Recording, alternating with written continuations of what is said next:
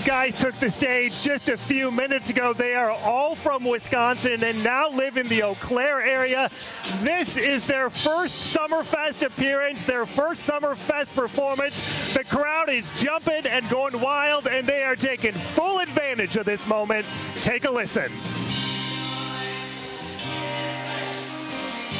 I want you to bring me back about 10 years to when this kind of started and you guys met each other. This was at Bible camp in northern Wisconsin, right? Tell the story about the name of the band, how this all formed. My best friend Kai Ashland, he was walking around and he just kept calling us, "Oh, them Coulee Boys are at it again." And he was a part of it because we're from the Coulee region of Wisconsin. So that's just the way I think people talk there. Yeah, I don't know. I got out of there a little while ago. So. You got out of there a little while ago, and the rest is history. Yeah, no, me and Bo met like 10 years ago, and within like 20 minutes we're best buds. So it just made sense to we were always playing music together. So then when Jens, our mandolin player, came and worked the next summer, we started a band, and the rest is history. Yeah. What are we going to hear tonight? Describe the music that you guys play.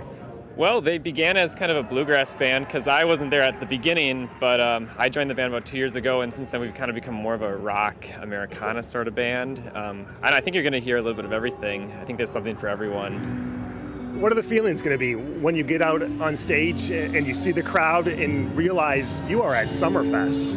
I'm just going to feel really good. I went to school in Milwaukee, and I've been to Summerfest so many times, and it's just a relief to finally be here and play for a bunch of friends.